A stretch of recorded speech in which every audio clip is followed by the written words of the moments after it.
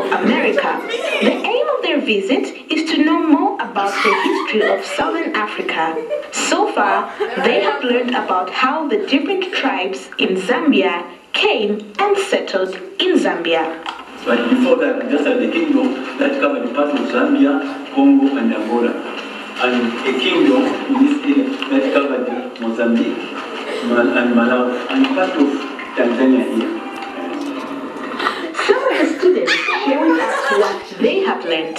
I am personally really excited to kind of dig into new cultures that I haven't previously learned much about, and to also get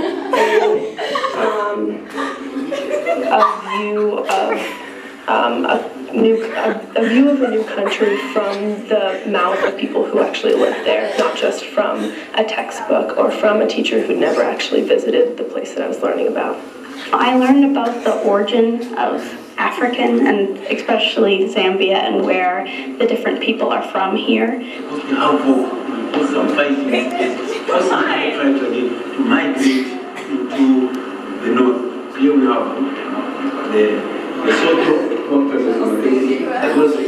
So far, we've been learning about the migration of tribes into Zambia and the different groups within it, and it's really interesting. I've never gotten to learn anything about Zambia in my school in the United States. They also tell us why they feel it is important to learn history. I'm excited to go back home and share with my friends back home more about Zambia, because we don't generally talk about it in our schools.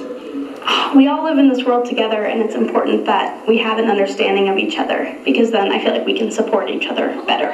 Knowing how other people live and their culture is very important, because it gives us a chance to understand them better and also interact and learn from others. So the visit by these students from the United States of America to Zambia has really helped them understand more about the Zambian culture and also know more about the tribes that are in Zambia. So if you get a chance to visit a museum in another country, make sure you do that. That way, you will be able to know more about their culture and understand them better.